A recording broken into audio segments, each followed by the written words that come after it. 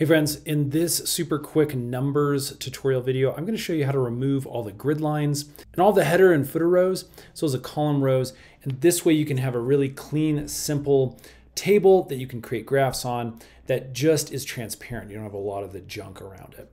So let's get started.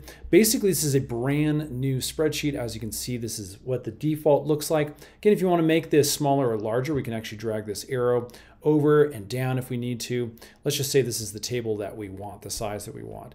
Now, to get rid of all these things, make sure you are on your table area right here. So this is going to be in the format section. So again, make sure you're highlighted over format. You can click that little button again if you need to reveal it. And then make sure you're on the table section. As you can see, there's a number of different options to select from. Again, we're going to be highlighted on table. And the first thing we're going to do is come down here.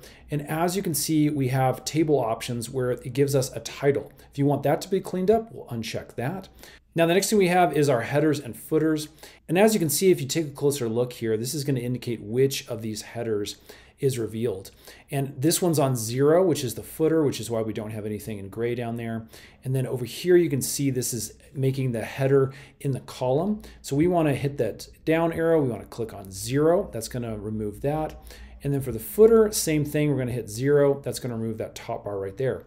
Now we need to go down to the grid lines option. You're going to see a bunch of these little green boxes.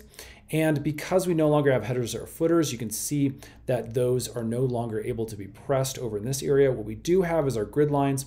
We have our horizontal grid lines, so I can click on those and those will disappear. Then we have our vertical lines. I can click on those and those will also disappear just like that. We now have a super clean sheet to work with. You can change the background color if need be. And go ahead and start creating. Hope that helps, friends. Again, super simple tutorial. Stay tuned, we're making a bunch more of these numbers videos just to make your life a little bit easier. Thanks for watching. See you again on the next one.